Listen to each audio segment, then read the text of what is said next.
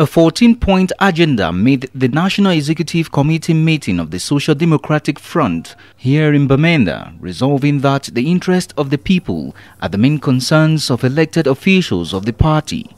It was also resolved that the presumed resignation of some lawmakers of the SDF was out of place.